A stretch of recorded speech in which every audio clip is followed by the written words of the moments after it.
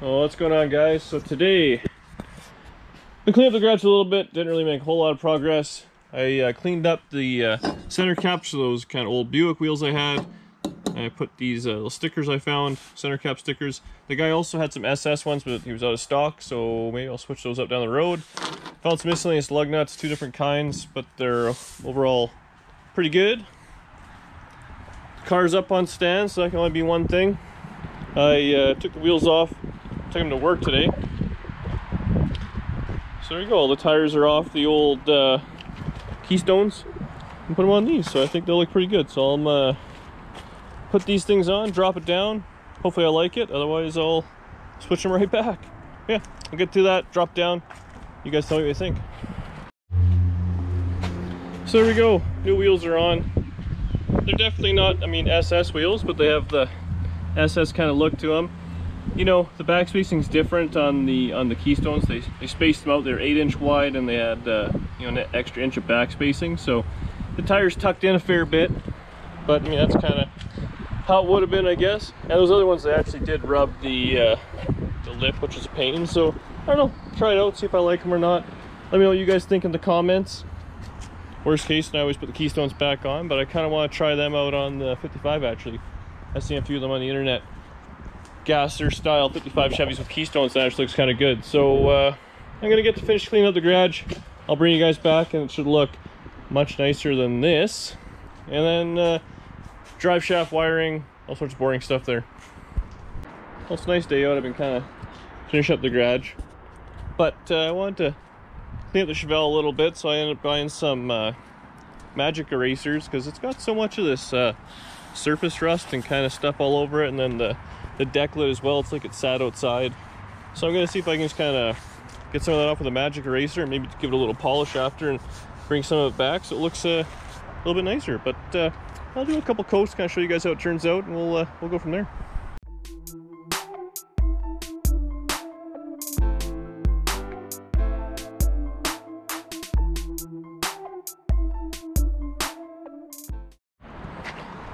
So there we go. I don't know if it'll show up on camera too well, but this side's all beat and rusty, and now this side, I split it kind of down the middle.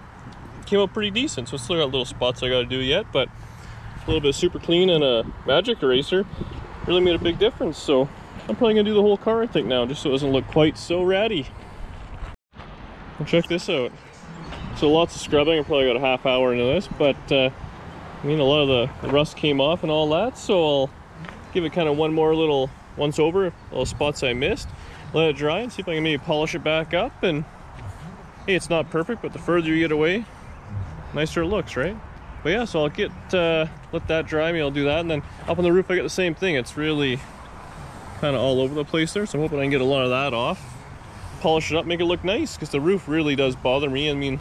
The doors and the fenders are kind of whatever, and there's some miscellaneous stuff on the hood, so if I can bring back the deck lid, the roof, and the hood, maybe I could be doing pretty good. So about half done the car with the magic eraser. I took just a little bit of polish. I did just this one little corner here. I don't know if it'll show up, but you can really tell where I stopped, and it actually really shined up just the edge, which I didn't even know it was going to do, because it's really kind of beat.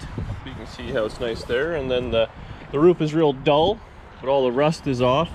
You can kind of see how the other side is. And I just did the top of the fender, top of the door, and then I did the hood, half the hood, and it had just a bunch of like these kind of watermark spots and stuff in it, and took a lot of that out. So I think it should work out pretty good, because it's got a bunch of stains all over it. But I'm hoping I can get the hood kind of looking pretty decent, finish off the rest of the roof and the trunk, and then wash it real good, see if I can polish up the top spots, make it look a little less faded. All right, it's about an hour later. It's got it all kind of somewhat cleaned up. I just washed it, but there's no more big stains, which is nice. The roof's all kind of one shade of green, and the back came out the absolute best, so pretty happy with it. Should be pretty good. I think I'm gonna go have some supper. I'll be back out later on, maybe working the 55.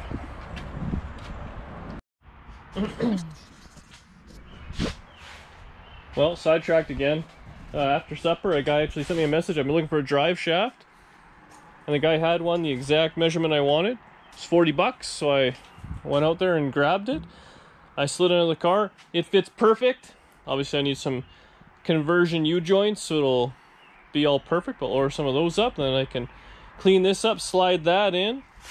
I actually got a new rear seal for the transmission, so I should be able to do that. U-joints, paint this, that'll go in. And then, I mean, radiator and some accessories, then it's a driving car. Rough driving car, but yeah. But anyways, that's soaked up pretty much the whole night. I've kind of had it. So I'm going to go in. I know I accomplished nothing today, and this is kind of a useless part of the video, but I'll be back at tomorrow and hopefully make some progress and actually install this thing. But that's it for tonight. I'll see you guys tomorrow. Alright, next day yet again. So I got the, obviously I'm going to put the radiator in. So I put this fan on. It's a flex fan, which I hate, but it's good for mock-up anyways. I might have to space it ahead just a little bit more. I do have a spacer somewhere, but I don't know if I have long enough bolts. So I'm going to be working on that, get the radiator in, try and get it hung, even if it's just hung in by the rad hose or something like that. And then I might wire wheel this drive shaft a little bit, give it a quick coat of paint. It should look good. But yeah, so I'm going to start chopping up this old core support I got for some spare metal. See if I can get it in there. Maybe I'll ratchet strap it in there and yeah, see what it turns out like. Alright, so the radiator's kind of just sitting in there. I ended up, so that's this bar I ended up putting across. I kind of notched it for the frame. I just have it vice gripped on. I'll end up just bolting it down. Radiator sitting on, I just have a couple of hoses holding it. These are clearly not the right ones. I'll need some universally ones. That gives me a couple inches of airspace, because I still have this, like I said, I got to space the fan up probably another inch, so that'll be perfect. I already dropped the front end. It's got lots of room in the front, so everything's kind of going good. The next thing I got to figure out now, I got to put some sort of bracket up the side and clamp it on the top somehow. So not sure what I'm going to do just yet, because it has to be fairly strong. So I'm thinking I want to have the limiting straps go to the radiator and its whole mount and all that. So when I put it on, I might have to, you know, brace it back to the frame or something. But I don't know. You guys will know shortly after I do. All right, so I think I've got a plan for how I want to mount this radiator. Like I have the bar across, so I want to run something up the side and then triangulate it down. My old man had this old cart that he had no use for, so it's got some sort of rectangular tubing. So I think I'm going to do that. Build, you know, something up the side of the radiator, something back down to the frame. I should be good with that. And also, oh yeah, also I cleaned up this drive shaft. I took a little bit of flack on Instagram for having a used drive shaft. You can't even tell. Brand new. So I got a few U-joints for that. Should be able to slam that in this weekend. Well, I'll do some measurements here. I'll chop this cart up into a rad support. Who knew, right? So I've messed around here. This is kind of my rough idea of what I'm going to do. It's obviously just tacked together. But ultimately I have a little bit of triangulation.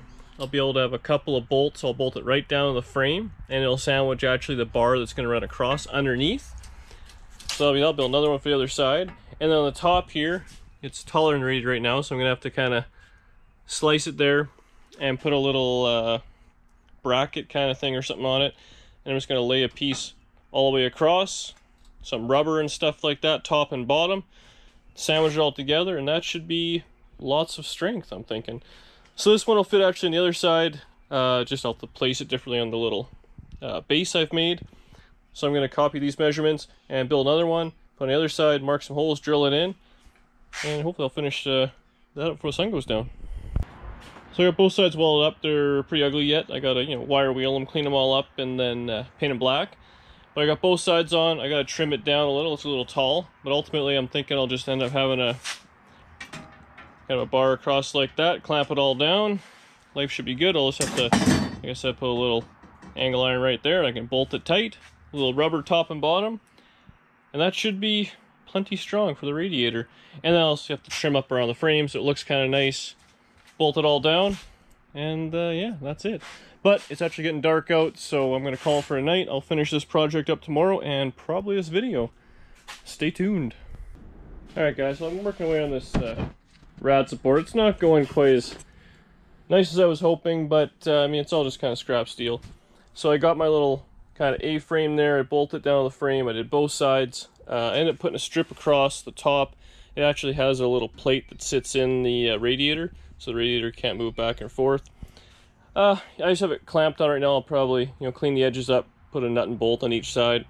I ended up cutting the hole a little bit too big for where the cap is, so I might redo this piece. I didn't have a hole saw big enough for that, so it's hard to cut a circle or grinder. So it's there. I mean, it's not gonna move around or anything like that. I don't have any rubber in there yet, so once I put some rubber across the bottom and the top, it should stiffen it up. It's got lots of room on the sides. It's not going anywhere. I got one universal radiator hose. I got to work on the bottom one there. I think that's it for now for me for this video. This is beating me, but it's there. It's enough. I can run the car. I'll take it all apart, weld it properly, paint it black. If I get to it again, I get to it again. If not, that's where it is. I ended up picking up a bunch of conversion U-joints.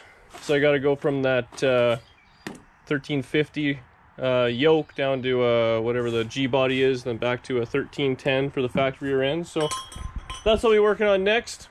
But yeah, subscribe to the channel, like the video, tell your friends, really appreciate it. And I'll be back doing drive shaft stuff.